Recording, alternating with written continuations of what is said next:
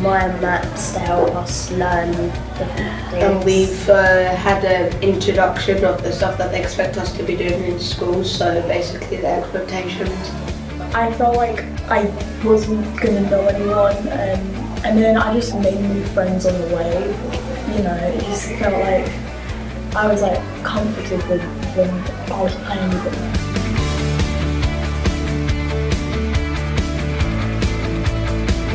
I think the Year 7 induction has been really successful this year, especially as we've had lots of students coming from lots of different backgrounds. And I think what is really brilliant about the induction programme is that it doesn't just throw people straight into the deep end, it gives them that time to slowly progress into the way of Fulston life.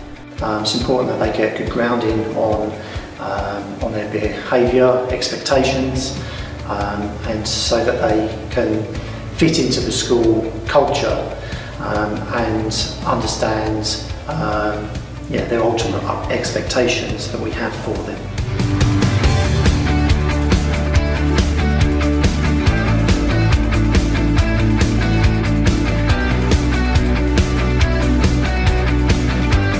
I liked that it was a bit more grown up, because you used to like all the rules, like stay away from the younger ones, you can't do as much with the younger ones and that. But now we're in like a school and we're like the younger ones, so we have like the adventure part.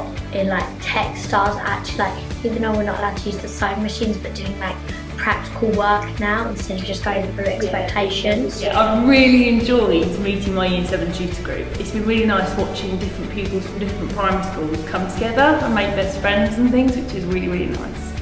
It's been wonderful welcoming the Year 7s to Fulston Manor School. I really do feel they've become part of the family over the last 7 days. I felt that the induction programme is being more important now than ever before due to everything that's happened. And they've had several lessons, generic lessons. You heard Jordan and a few of the students yesterday talking about behaviour, expectations and values. But more importantly, the induction week was for them to build rapport with their peers and the staff and to settle in, and hopefully they've done that.